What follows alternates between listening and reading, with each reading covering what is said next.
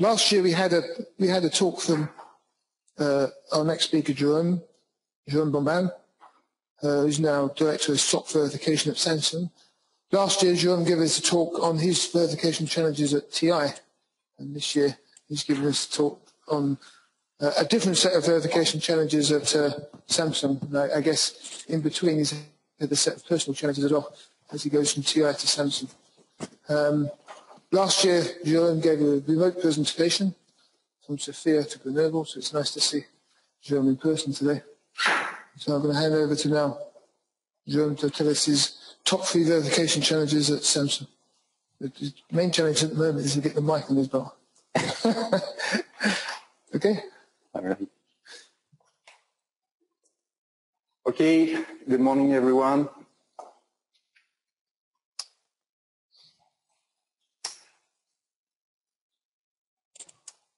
Okay, so Mark, given the perfect introduction for this presentation, so basically, at first, all of you guys are pretty much familiar with the context of things we are doing. So this is a very simplified block diagram of a Samsung Exynos product, but this is fairly similar to any of the products for mobile application nowadays. So, of course, as you can see, there's a bunch of IPs and interfaces that need to be verified. And so that will be the main topic of my presentation. So as an introduction, so the presentation will be about how to go from IP to SOC level through subsystem in a quickly, safely, and predictable way. So Mark has covered part of the introduction already with some facts. I mean, very significant part of the modern ASICs is from reusable IPs. We talked about the verification resources, so it can take half or 30%, depending on whether you include backend, front-end, depending on the organizations. But we all agree that it's a very significant part of the overall verification resources.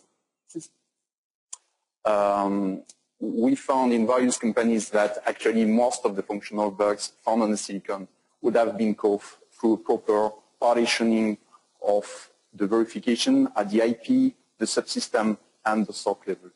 And that will be an important aspect of this presentation. And the last thing that we've seen in Samsung and previously in TI was the fact that when it comes to IP deliveries, so multimedia IPs, interface IPs, from vendors, usually these deliveries are mostly design focused or backend or timing closure focused. But very few of these deliveries are verification centric. And this makes a very significant difference in terms of integrating these IPs at the various levels. So my 3 challenges IP vendors this year will have to do with including these missing deliveries in their IP package. And so 3 main deliveries categories I see are sign-off integration verification plan, verification software libraries, and integration coverage toolboxes. So for the first category, basically by sign-off integration verification, we mean the ideal situation would be basically that any IP is delivered along with a sign-off list of features that need to be verified at the SOC level and only at the SOC level in order to verify the complete integration of the IP. And it has to be necessary and sufficient. That is, of course, we need to ensure that all of the interfaces, all the interoperability of the IP is correctly verified at the SOC level, but we don't need to verify the internals of the IP, and the internal behavior of the IP itself is redundant and not necessary at the SOC level. So basically, the idea is to focus the SOC verification on the integration, the interfaces, and the operability of the bus and any interaction that this given IP has with the rest of the chip. So of course, an aspect of it is that it leaves the responsibility of the IP-specific functionality up to the IP providers. That is, the IP provider has to take the full responsibility of the IP or quality. Of course, another benefit is that it saves quite some time and resources because, again, the SOC level verification engineer can focus really on his responsibility, and that is to guarantee a complete integration of all of the IPs at the SOC level. And so our recommendation would be, of course, to include, the usual suspects, you name it, clock, reset, bus interfaces, and any specific functional interface that the given IP has. And it has to cover all the functional, the performance, the power management, and the security requirements as well. Okay, so this is a first category of deliveries that we would like to see delivered as part of the IP bundles or packages from the IP vendors. Another category of delivery, software libraries. So by software, we don't mean necessarily C or assembly level, but some kind of executable format covering at least, an exhaustive description of IP register. I know that, some vendors do provide this kind of information, but not all, and it's not standardized in any case. More importantly, programming sequences. So it's not sufficient to deliver an executable description of all the registers into any IP, but it's also very important to provide reference programming sequences that we can use at the SOC level to guarantee that the IP is correctly integrated. And it has to cover the minimal sequences to exercise not necessarily all of the IP functionality. That is, the verification software set can be fairly compact. And so this guarantees that it will be usable in a simulation context where the runtime, of course, is essential. And again, it has to focus really on the IP integration and the interaction with the rest of the chip. So again, more or less the same usual suspect functionality. Performance is crucial from this perspective. So if this programming sequence can directly focus on the most critical scenarios that the IP can trigger, it's of course very important. Power management, security, and again, any IP-specific aspect. The last category we would see is integration coverage toolboxes. So by toolboxes, we mean basically IP plus verification IP bundles. That is, in our opinion, basically any IP should be delivered as a bundle with verification IPs. And these verification IPs should, of course, match the intention to integrate this IP at the top level.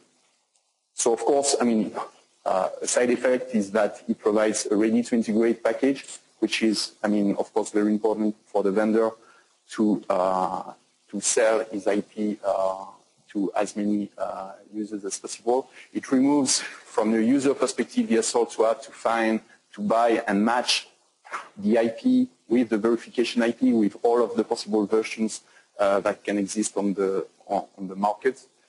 And also, it's very important to realize that in this context, the VIPs don't have to be exhaustive, so they don't have to be as complex as would a VIP be for IP level verification, where of course the VIP has to provide all of the functionalities of the IP it's meant to verify.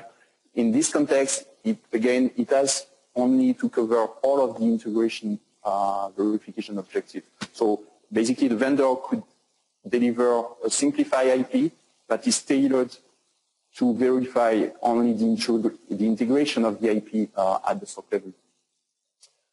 This toolbox set would, of course, include scoreboards to guarantee that the SOC level engineer can basically predict his coverage, and so that the basically verification teams at the SOC level don't have to redo all of the coding of the scoreboards, the callbacks, and everything. Same goes with assertions.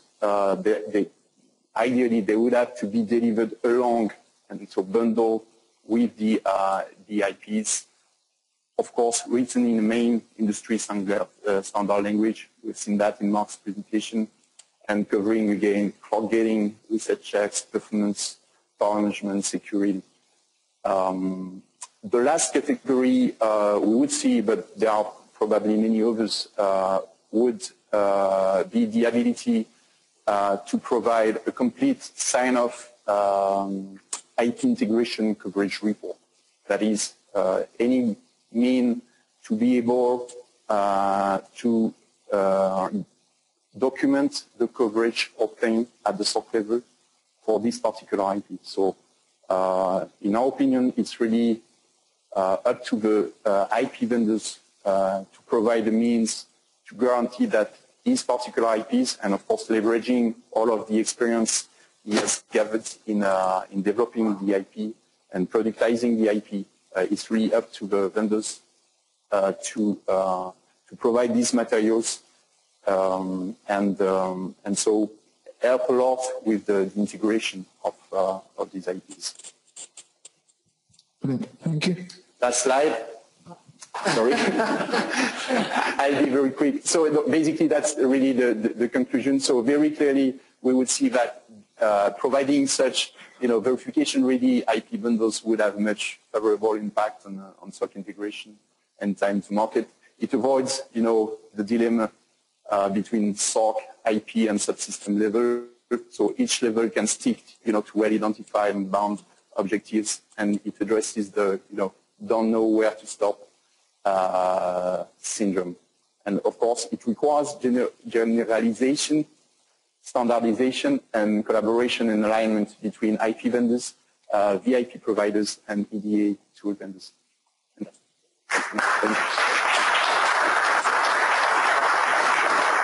I have one quick question. Because you asked for VIP and IP to be bundled together, yes. And I know a lot of companies insist that VIP comes from a different vendor to the IP.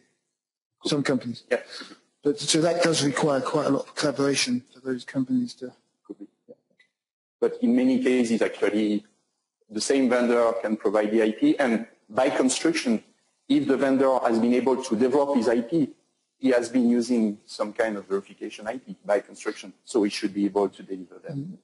I guess my point was some people insist that they're different, so the IP vendor doesn't make the same assumptions in the VIP as well, to have some level of independence in the verification of the VIP. Correct, but the kind of VIP we talked about here is really more integration. For integration, and so it can be a simplified version. Yeah, I agree. I understand. We have one question from the audience. Can you just say your name before you start, because of the people on the webinar? Hi. This is José Mongian from ST. You're talking about having some lightweight VIPs for SOC level integration. I'm curious if you apply the same techniques for the IPs you develop internally as well, where you have, very complex and all-featured VIPs at IP level, and you have very lightweight VIPs at SOC. That's a very good question, and actually all of this, or most of this presentation actually applies to internal development as well, where of course any team within a company can be considered as an IP provider or IP vendor. And so of course the same deliveries should apply. And we had experiences in the past at TI and now in Samsung of IP teams delivering such simplified VIPs or integration toolboxes, cover groups, assertions, this kind of thing, and even programming sequences. Actually, in TI, we work a lot with register description and programming sequences to be able to exercise the IPs at the top level. So, yeah, that's a very important aspect. Thank you. All right, thanks. There's one more question. Hi, J.L. Gray from Cadence. So you mentioned, again, you're talking about the specific kind of deliverables that for VIP that are related to SOC verification. Correct. Now, some people buying IP, they want to see complete test plans and coverage and all of this from the IP vendor. Do you think that's important, or do you really think it's more important to see this, or are they two separate things, really? Well, I think, of course, it's important that the IP vendor provides a detailed description of what he has been doing to verify his IP, of course, and to guarantee that the quality level of the IP is good. But this is not the context of this presentation. Here, it's really provide any sign-off metrics or materials to guarantee that the IP is correctly integrated. So it's not, strictly speaking, the IP quality itself. It's really documenting the fact that the integration team and the SOC level verification team has done a good job in integrating the IPs and make sure that all of the interaction between this IP and the rest of the world is documented, covered, and in some kind of automated way. So you want something you want the information to judge the quality, but for actual use in your verification environment, you want something that's very focused on the SOC integration. Yeah. Basically, a bunch of assertions that I can run at the top level, and that guarantees that all of my test cases have exercised all of the key features of the IP, and it's a sign-off list, so the vendor guarantees that if all of these assertions have fired, then the IP is correctly integrated and no side effect can occur. So, of course, this is an ideal situation, but at least we need to do some progress in this direction. Right, thank you very much, Jerome.